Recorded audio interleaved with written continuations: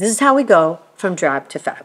Today we're doing Vic's house. We've done the whole space. So 2 sofas that were channeled facing each other and 2 chairs. They are not swivel chairs. We put them on an angle so we had at least 4 feet to walk through. Brass or gold was our accent metal. So we have 2 coffee tables in the middle. And then we did 2 end tables to ground those chairs. What did we do for the accessories? We wanted to add some color back into the space, so we used bluey gray that was in our art. So the art, if you notice, has all the colors of the carpet. It has gold, it has cream, it has blue, all shades of blue with a gold frame. It was absolutely perfect.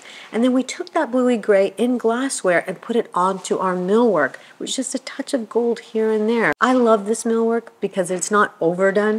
If you want to collect a few more accessory items, there's still space to put it.